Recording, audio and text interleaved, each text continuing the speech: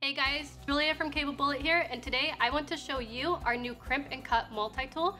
This provides a convenient and easy way to crimp and cut your cables quickly. We'll go over a few features and then show you how it works, but first, be sure to subscribe to more videos just like this. Our new multi-tool has two distinct features, the cutting blade and the crimping jaws. The blade is rated for 100 cuts and is movable if you have a large project or if you're a contractor taking this on a multi-job site. The blade can be moved for up to 3 times, allowing you to get about 400 cuts out of it. If you need to move the blade, simply remove it with an Allen wrench and set it to a sharp position.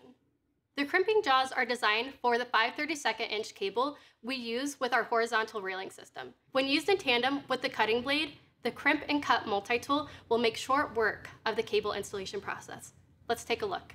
To cut your cables, simply open the arms so you can run your cable through. Once it's in the correct position, close the arms to cut the cable. Compared to a traditional pair of cutters, it is incredibly smooth.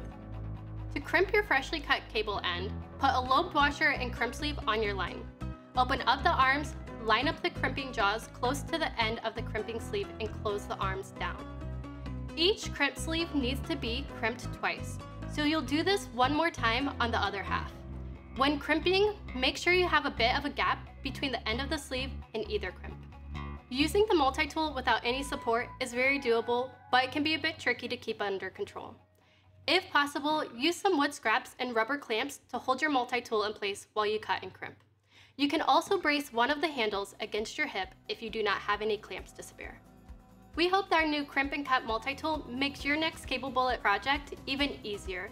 Subscribe for more helpful videos and start your project today at cablebullet.com.